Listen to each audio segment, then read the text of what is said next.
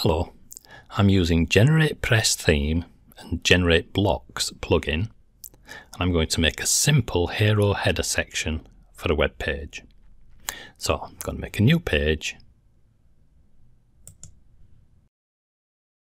I'm going to disable the post title.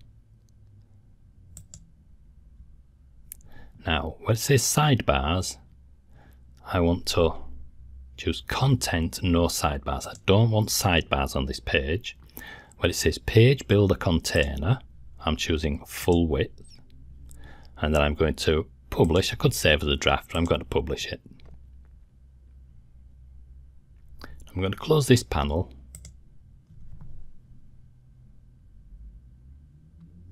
Now the first block on my page I want to be a container block.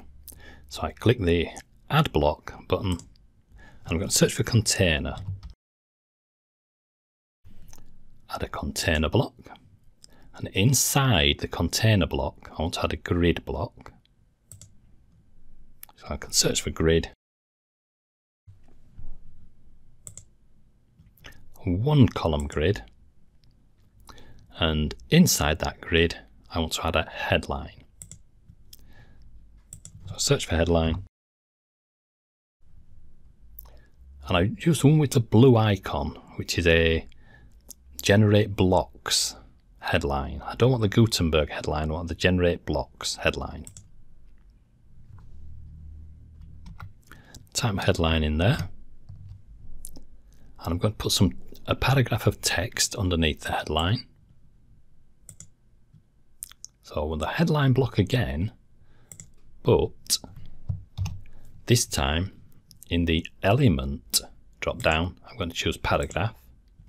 I'm going to change the size of these two, the paragraph and the headline. So in the typography box, I click show advanced typography, and all I want to do with this one is change the size from 18 to 20. And for the headline, click in the headline. I want to make that bigger. So once the headline block is active, click typography, show advanced typography, font size, and I want it to be 50 for the headline. Now on mobile phones I want it to be smaller. So what I'm going to do, I'm going to update the page, so I save my settings, and now I'm going to use the mobile tab to set it instead of 50 but 30 for mobiles. So the font size will be 30 on mobiles and 50 on a desktop. Click update again. I always update or save whenever I change from desktop to tablet to mobile. I always save in between. Now I want to add a background image to the container block, and the easiest way to navigate around the different blocks is if you look at the bottom here, you've got these breadcrumbs. And so I want to, if you click say in the header, you can go back to the container that contains that header.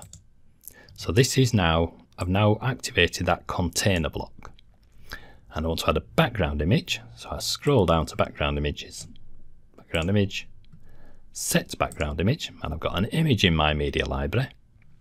The image I'm using is 1920 pixels by 1080. Now I want a bit more space to see what's going off, so I'm going to disable that sidebar. So if I go to click the more options tool here, full screen mode, and the dashboard sidebar will disappear. Gives us a bit more space to work with. Click away. So I'm going to click the container again.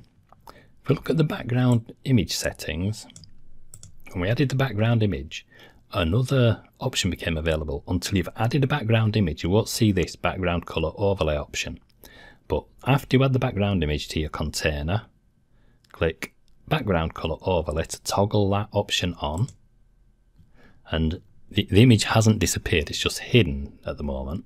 So we've got to go up to background colors, to go to color, background color, and I want that to be a black background color, but I want to reduce the opacity to about 60, and then close the background color, and the text color I'm going to make white. Save again. Now at the moment, the text spans the full width of the screen, and what I want to do is to make it span half the width of the screen. So I click somewhere in the text, and I want to go to the container. We've got a grid and container. I want to go to the container that's inside that grid. So I'll go headline, container, and I can choose 50% wide. I'm going to select the main container again, and this time I want to go to the spacing option, and I'm going to make a minimum height of 80%. So click 80, and then this VH, click 80, and now I want to change the vertical alignment to center. Just move the text down to the center. So we'll update, and I'll preview and see what we've got.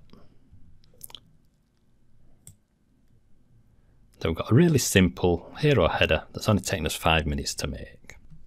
That's all for this video. Thanks for watching, and bye for now.